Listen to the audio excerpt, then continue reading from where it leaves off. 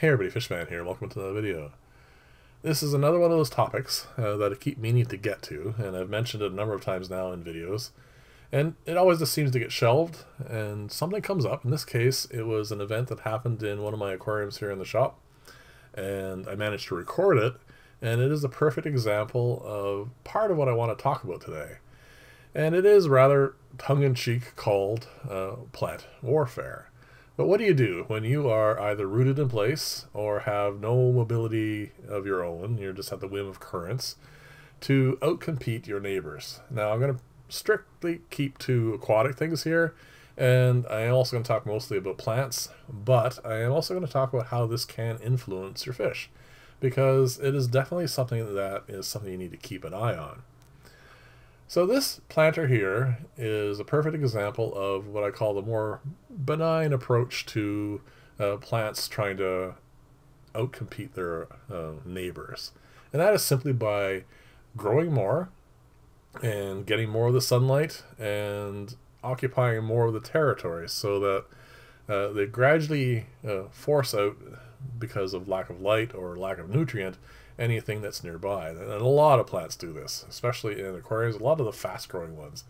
If you have Elodea or Hornwort or my favorite nemesis, duckweed, these are perfect examples of plants that will grow to the point where they will block out a sufficient amount of light that you end up with issues for plants that are below, like Anubias or pearlweed or any of these others here.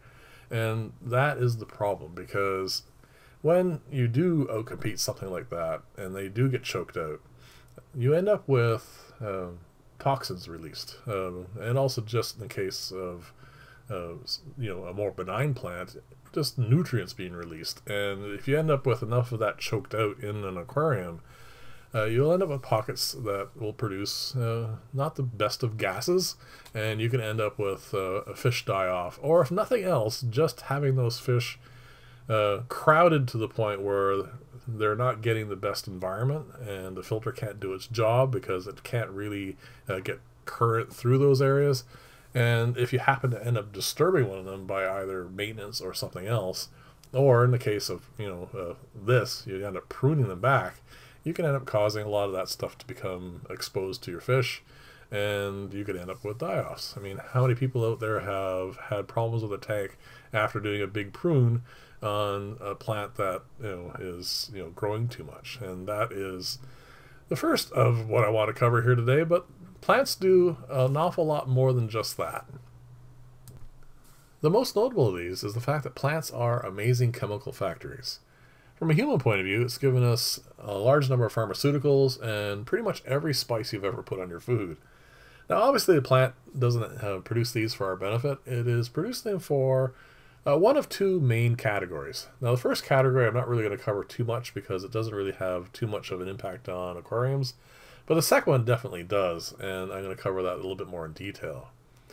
Now, the first group, I'm going to, tongue-in-cheek again, I suppose, call it the group of chemicals of please don't eat me. They produce chemicals that do one of two things. First off, either inhibit the appetite of whatever's trying to eat them, or just out and out kill them. And most of those are aimed at insects, but they do wash over into other animals as well.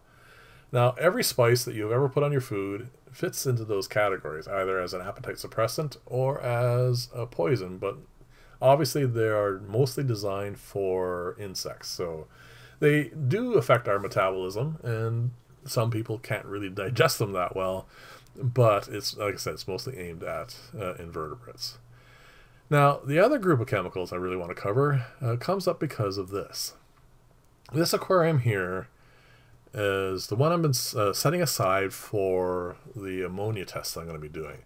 So what I did is I just pulled out all the plants, I left the filter there, and pulled out all the fish, and then I did a small water change, and I just let it sit.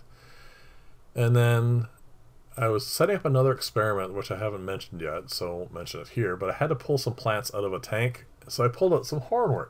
And I put the hornwort in here, and a little bit of duckweed that got in there as a consequence. Now, because I took everything out of here, this plant here is a type of algae, and it is producing a toxin. And that toxin is not very healthy for other plants. And I honestly didn't even think of it at the time because there was only a small amount of it initially. As you can see, it's starting to cover the glass more. And if I left this alone, it would definitely cover a lot more of it. Now, I know this may not look like an awful lot of algae, and in mass it probably isn't, but it is producing more than enough chemicals to alter the biochemistry of this small tank. So I put the hornwort in and a little bit of duckweed, and I noticed a couple days later that it had all died back, in the sense that the needles were all falling off, and more importantly, the duckweed was dying back, and I don't think that has ever happened ever before. And I've kept hornwort for quite some time now, and I have it in a great many tanks. Periodically I'll have a fish that will take, a lunch on it, that sort of thing, but I've never actually had hornwort die on its own. I mean, my tanks are quite healthy, and this tank here had been set up for quite some time, and the fish that were in it never had any issues. The filter obviously works fine. The plants are all growing. And the only reason why I pulled all this out, it was in the perfect spot for that experiment, so I figured I'd just do that.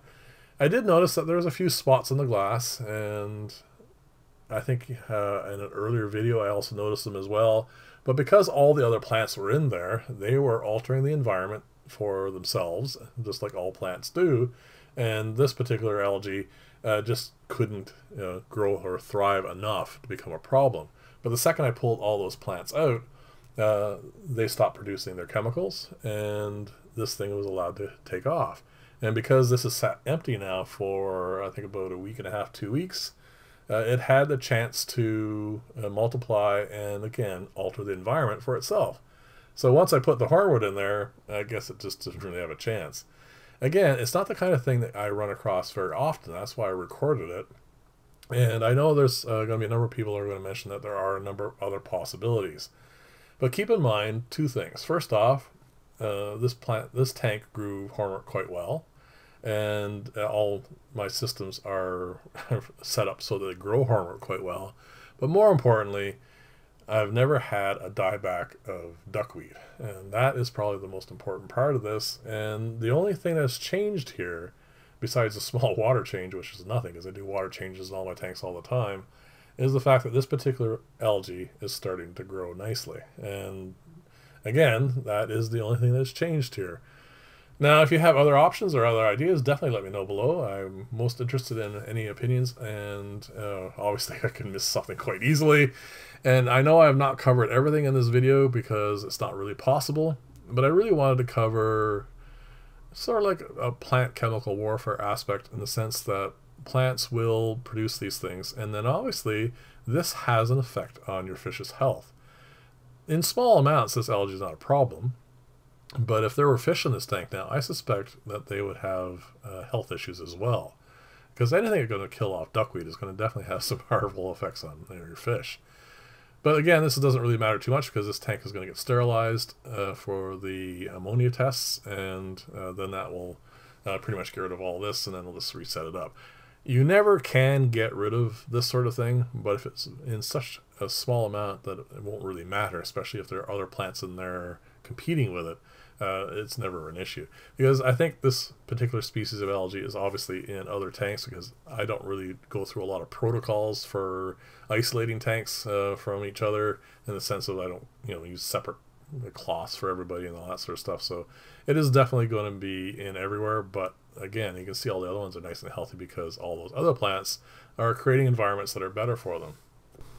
Now, I know I only lightly covered this topic, and I know there's a lot more detail involved here, but I don't really want to bore you guys too much with this. But if there is interest, I will see it in the comments below, and I will go into more detail in another video. So, as always, if you like this style of video, please like and or subscribe. That would be greatly appreciated. And the final clip is going to be of the surface here, and it's going to be showing mostly the duckweed and how it is all what is called chlorotic. It has lost its a lot of its green, and as you can see, it's tiny and not doing well at all. It will probably survive, because actually I've seen this stuff dry out completely and then come back to life, but it is, like I said, being really hard done on this. So thank you very much for watching. I'll see you in the next video, and bye for now.